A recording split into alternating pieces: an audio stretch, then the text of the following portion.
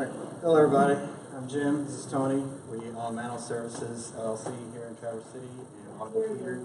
Speak up. Autocompleter is our first product, so we'd like to talk to you guys about that today. Yeah, I'll try not to spend too much time doing a remedial lesson on what autocompleters are. I think everybody here is tech savvy enough to know what an autocompleter is. You go, you start typing, and it makes suggestions. It's a really great thing to have if you've got a dynamic web application because, you know, really really a drop-down only works if you've got a few dozen suggestions. Anything bigger than like a list of United States gets really unwieldy in a drop-down. So that's why you see autocompleters are really great. But from a development standpoint, they're kind of obnoxious to implement. There's a lot of open source tooling around that can help, but as your data grows, you know, what worked when you had 100 things might not work when you have 100,000 things. So you have all these growing pains, and it's hard to do it the standardized way, and it's hard to do it so that it works as well on mobile as it does on desktop. There's all these pain points. And Jim and I have a long development background. We've done tons of autocompleter-ish implementations over the years for various projects. And it's always one of those pain points. You spend too much time working on it. It's something you have to do. And so when we needed to do our first, wanted to do our first product for Mantle, we decided to do one focused on that, focused on developers to make their lives easier and cut costs for them. Right, so if you're a design shop and your developers are struggling with doing a technical implementation of an auto suggest and where they're not focusing on design elements and making the customers happy with the front end, we're your solution. So imagine if your auto suggest could hold your data. If you have a lot of clients, or those clients have like a large warehouse, a large inventory, whatever it is that has millions of rows or thousands or whatever, you no longer have to worry about that. We do all the hosting, all the management, and we provide a consistent user experience across all devices. And all that means time and money saved for you as a small development shop or design shop. How do we do this? Easy integration. You can use we built our own responsive component, but if not, you can use any popular component of your choice, jQuery, what have you. You can reduce your finding results with just a simple API call. Very few, just a couple lines of code, boom, you got the suggestion to make a call. Easy management. We allow developers to, you can manage and create various, it doesn't matter what the size, it's large or small your index is, we can handle all of that. Robust suggestions, you can fully utilize customizable criteria, and beyond just full text, we allow Boolean control too. Ands and ors can be put there inside those few lines of those calls, making everything real simple for you. Skinny is, your users will enjoy a solid, consistent experience, and developers will, again, spend their time on core functionality, making their customers happy, not having to worry about search and making sure that it's consistent and powerful. Key product details, 30-day free trial, some month-to-month subscription, you cancel any time. Our data is secure, the only power that powers your search, we silo everybody off into their own instance, and full data backup on every hour, for every customer.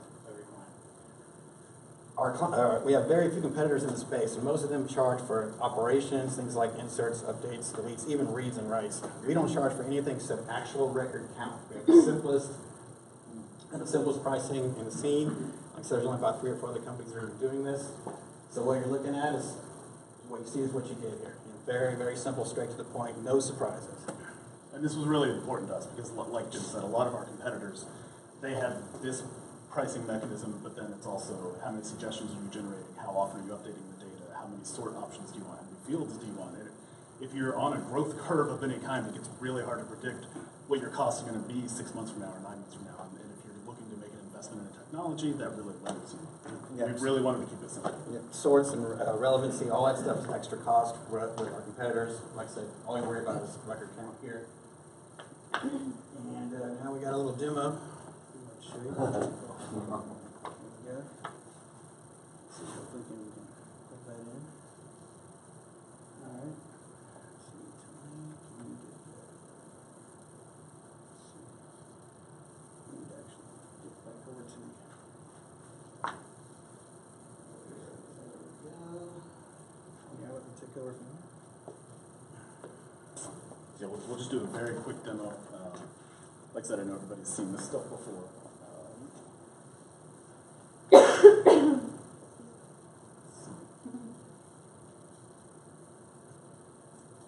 So just a nice simple select. So this, what we like is this UI looks the same on desktop and mobile, whereas a lot of autocompleter UIs will drag off your screen on mobile. It's not a great experience.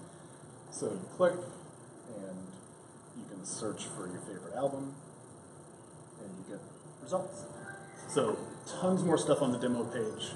Check it out at autocompleter.com and let us know what you think. So that's it. Now we're just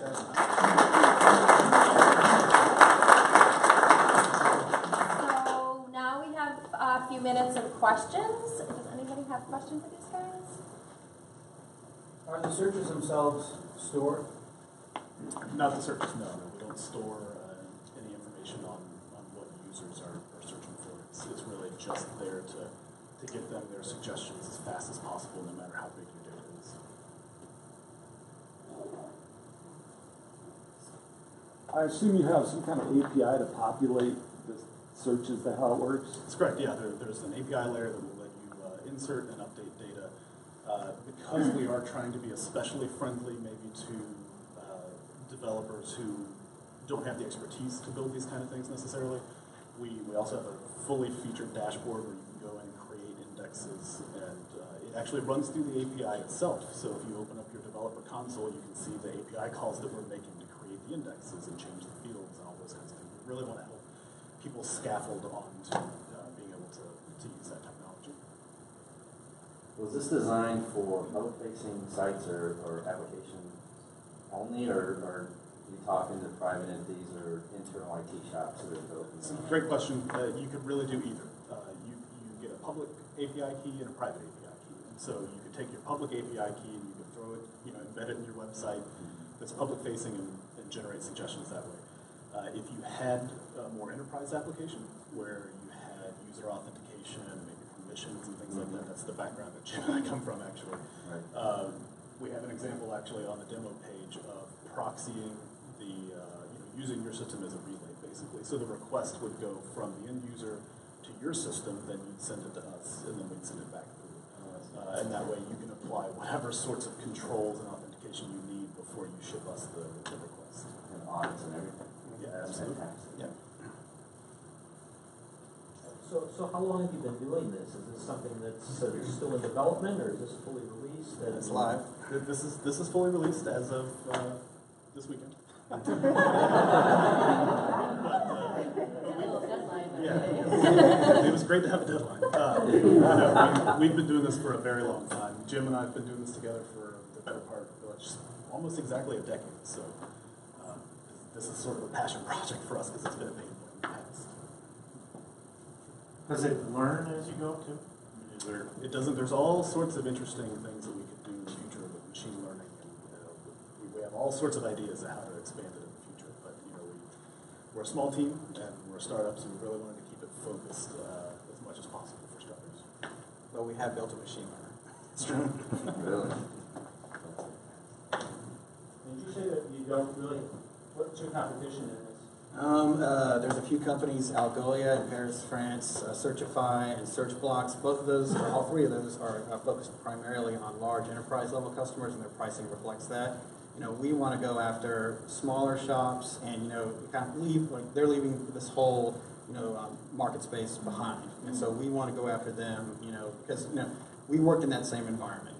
We were tasked with doing incredible things with zero budget, so we had to figure out a way to minimize cost and maximize results. So we know there's people out there that can make use of this, and and we don't even think we're going to be cannibalizing them at all.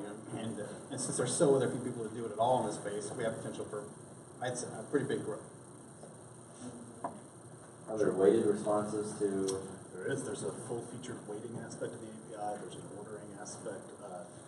I'm big on default configurations, so you can pass the suggestion API absolutely nothing, and it will still send you results back. And then you can go crazy. You can do Boolean combinations, you can do range queries, ordering, weighting, you can do all sorts of crazy stuff. Is this something that could be like a turnkey competitor to Apache or Elasticsearch? It seems like it has some of the same aspects of definitely a turnkey competitor to Elasticsearch, yeah. And I think our pricing is better, and I think our system is easier to use. I have one more question. How long does it take to implement as a coder? Well, that's the great thing. Just turn my mouse. Okay. So I don't know if you're familiar with Angular directives at all, but once you've got your credentials, that's the code that drops that autocompleter into the page. We really, really want to make it Easy as possible. easy. A few lines.